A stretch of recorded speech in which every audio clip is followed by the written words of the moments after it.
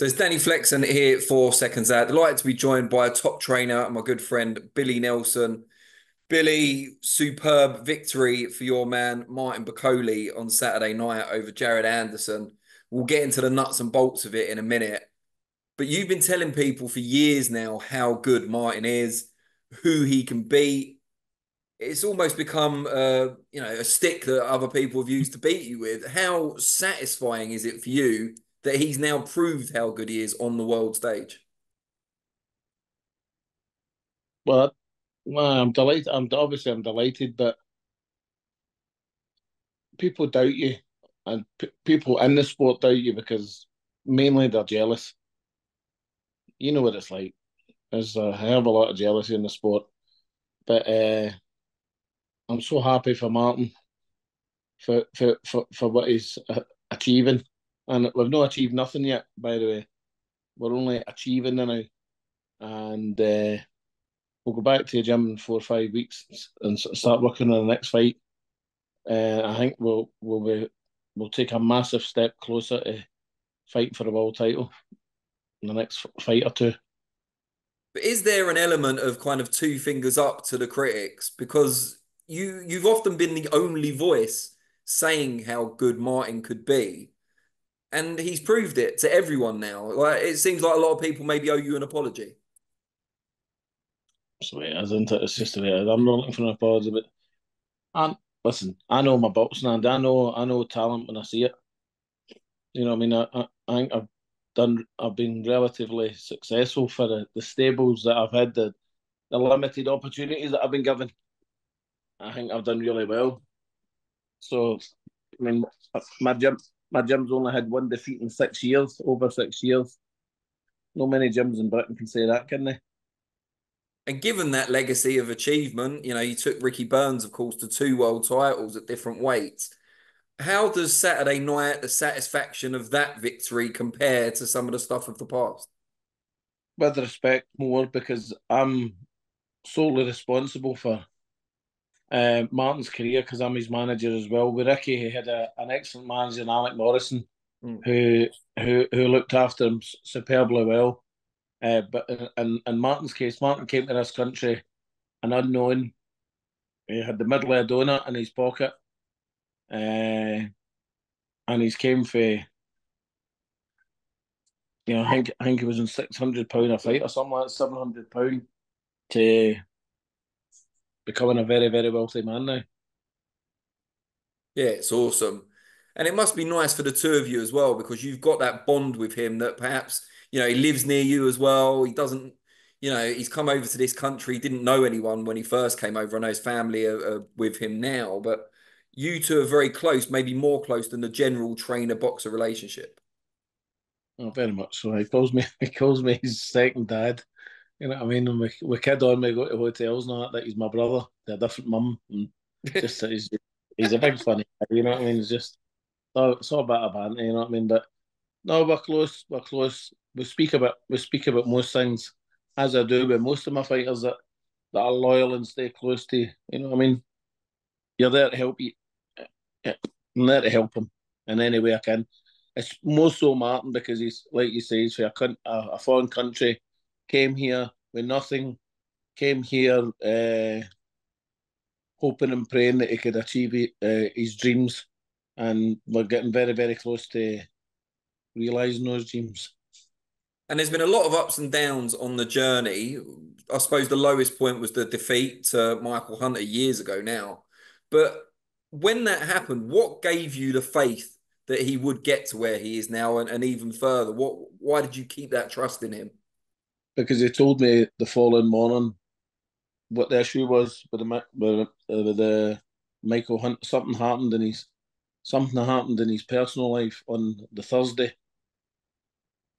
and it just played manifested in his mind right through the fight the whole weekend. If he'd have told me on the Thursday, believe me, he'd have been falling off a pavement in London, and the fight would have got cancelled.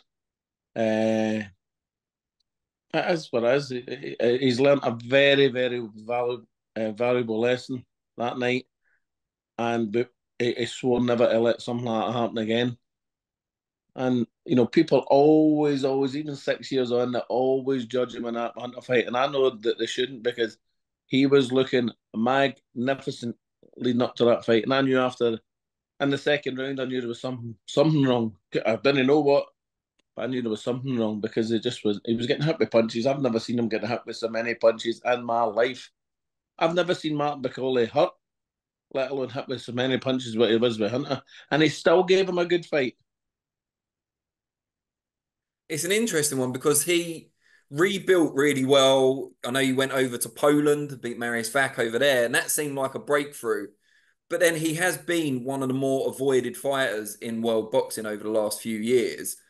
What's changed now? Why do you think he got this opportunity against Jared Anderson when you were waiting so long for a chance like that? Plain and simple, Spencer Brown. He's been a godsend to Martin and myself. If it wasn't for Spencer Brown, I don't know where we'd be Hmm. because we weren't getting offered fights. We were promoter. He freely admitted that he wouldn't have been out to make the Jared Anderson fight, So I mean that's no music to my ears. Hearing your promoter say that, but thankfully, His Highness Turkey Al Sheikh managed made the fight, and well, we're not in a position to say no. Are we really? Tell us a little bit more about Spencer Brown's role because obviously HE, Turkey Al Sheikh gets a lot of the credit. He's obviously the man with the money, but Spencer's the one behind the scenes putting all these things together. I think Spencer's the man that Turkey Al Sheikh trusts fully.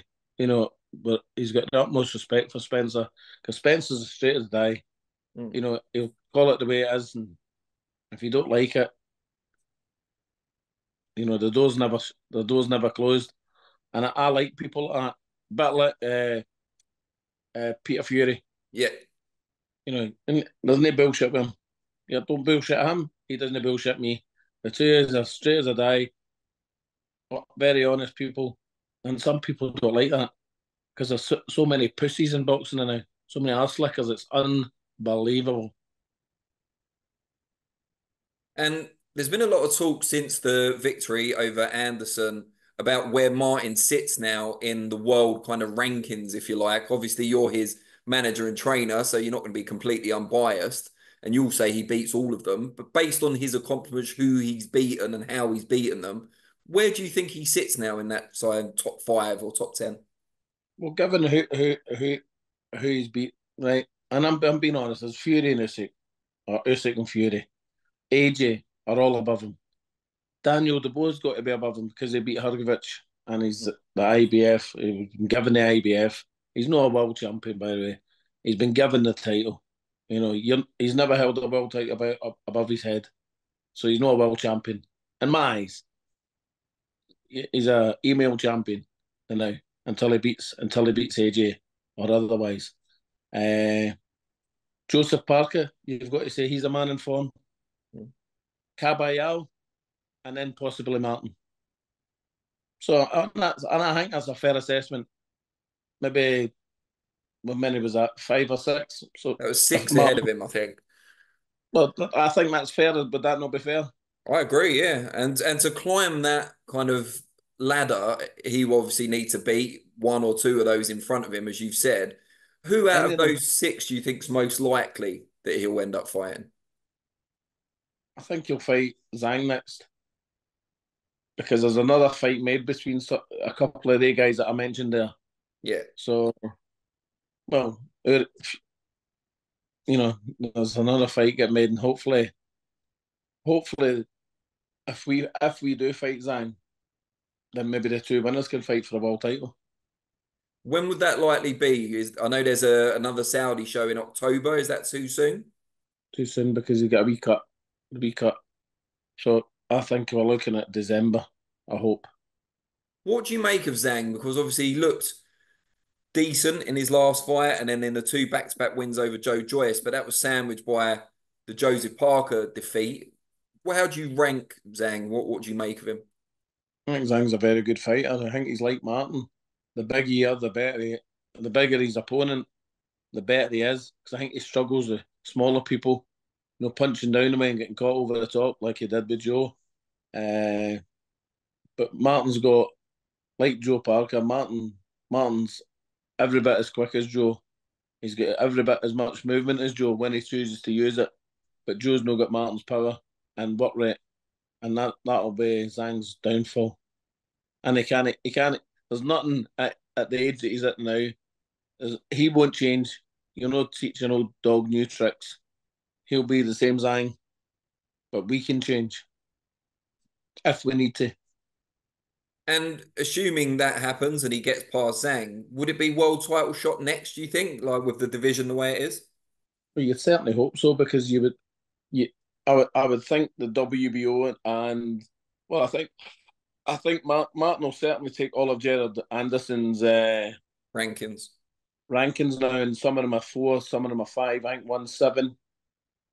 So Martin will be in the top 5 or 6 in all the organisations. So, and he's number 1 in the WBA. The WBA must be due after the Fury Usyk fight, so we maybe get a shot at that against somebody. Let's get your kind of views on how that is going to pan out, that situation at the top. You talked about Dubois' fight with AJ, and he needs to win that to solidify himself as a legitimate world champion. Do you see him doing that, or do you see AJ becoming what, a 3-time world champion? I think AJ will beat him, but it'll be a good fight because AJ's no fought anybody since Usyk. He's no, I mean, he can't. He done what he should have done against the MMA guy. Uh, he's he beat the guy on a week's notice who failed the drugs test. Hellenius, yeah. Elenius, and who else did he beat there? Who did he beat the last fight? Was it Elenius? Now, the last fight was Ngannou, and then Hellenius before that, wasn't it? And then I'm trying to remember No, now. no, Elenius. Otto Was Vallin. Elenius not who? He Oscar beat Wallin. Otto Vallin as well, didn't he? Yeah. Who got beat against Sosolowski and never got a decision. Oh, yeah. I remember that fight now. So, look, I mean, I'm not knocking AJ, but his opponents haven't been of the highest quality, which may play into Daniel's hands. But if Daniel beat AJ, get him to come and fight Martin Bakole, because I'll guarantee you he won't. Frank Warren said in an interview yesterday they would take the fight with Martin Bakole. No, they won't. So No, they won't. Frank's not being entirely honest there. I'm just telling you, he won't take the fight. And if he does, he'll get what Anderson got, but quicker. I've always said he'll knock him out within 6 rounds. No problem. Just too good for him. And what about Joshua? Do you think he'd fight Martin if he comes out on top in September? Joshua's been offered the fight, and he said no in Congo. So I'm told. Yeah. I mean, I suppose for Joshua, if he wins in September, he'll have more to lose at that point. Joshua will fight bigger fish. Joshua's got. Nobody wants to see the 6th fight. Come on, he gets schooled in the 2 fights. Although he was slightly better in the second one, he still got beat handily enough. The fight Joshua wants is Fury because it's massive in the UK. But will Fury fight on? If he lost to Usyk, I don't know. And even if he didn't, he'd be out the ring for a long, long time, and he'd have a rest and a break. I mean, he could be out the ring for another 8, 9 months, 10 months. It could be next November that they'd fight because it could be a year away, a year and a half, a year this a year in Christmas that they maybe fight AJ. Because who wants to wait that long? Come and fight Martin Bakole. Do you think Fury beats Usyk in the rematch? He's got the capabilities to beat anybody on the planet. Fury is an exceptional fighter. It all depends on his mindset, I think. I'm glad he's kept the same team, as long as each and every one of them know their role in the corner. Yeah, I mean, who's got to lay that law down about who's got which role? Is it Tyson himself? No, the coach. Nobody tells me what to do in my corner. Nobody. But I have people. I've got Jamie Sheldon, who I think is the best cut man in the country, and a genuinely nice man. Yeah. Keeps his mouth shut. Does his job. He's got approximately 50 seconds to work on Martin, if need be. He's got 50 seconds. I let him do his job. He does my job, and just work together. But too many voices in the corner is a bad thing. It seems like quite a big challenge to get someone with the personality of Big John Fury to stay quiet between rounds when his son's in the thick of it. Listen, I've got all the time in the world for Big John. He's been nothing but a big gentleman to me when I go down to Morecambe, and Big Martin for sparring. I'm not here to knock him, but if Sugar Hill is the main coach, he's got to respect that. He's got to respect it, because all it does is the boxer's sitting in the chair and he's hearing his dad there and he's hearing Sugar Hill. And if his dad's screaming in his ear there and talking over the coach, he think there's a nervous energy coming for his father. So in the boxer's mind, whether it be Tyson, Joe Bloggs, or whoever, the boxer thinks there's something wrong here. I'm doing something wrong. What am I doing wrong? And he's getting different voices, and there was other voices as well coming in. Andy was speaking as well. It was just it was wrong, but everybody means well. You know what I mean? Because they're all good people. Andy Lee is a fantastic coach. John's a big gentleman, so he is a big cracking guy. And Sugar Hill. I mean, I went home. I went home after the fight and I went back to the hotel on Saturday and went out with the team just for something to eat. We went into this big bar in Los Angeles just to watch the Terence Crawford fight. Hmm. And who's sitting at the next table? Sugar Hill. And it looked like, I think he's certainly a man, looked like his brother and a friend of his. And we know each other. We shook hands during the week, shook hands before and after the fight. But if he's the main man in the corner, that's exactly what he's got to be, the main man. And you mentioned sparring there. There was obviously lots and lots of stories, reports of Martin's prowess in sparring with some of these big guys and what he'd done to them. Do you think now, after what's happened against Jared Anderson, the public at large will now believe those stories? Don't care. Listen, as Martin says, Martin would rather have no mentioned about sparring things, about sparring stories, but he was getting nowhere fast, getting fights. So people asked him, and he told them the truth, and it is the truth. I mean, but people have added bits on saying that we knocked out AJ. We never knocked out AJ. They're saying they knocked out Tyson. We never knocked out Tyson. Did they stop Daniel Bowe? Yes, he did. Did they make him quit? Yes, he did. Did they break his nose? Yes, he did. Did they batter Joe Joyce? Yes, he did. Did Joe Joyce damage Martin with body shots and make him sick? No, he didn't. Because he was sick 20 minutes before the spar and at the end of each and every round during the spar.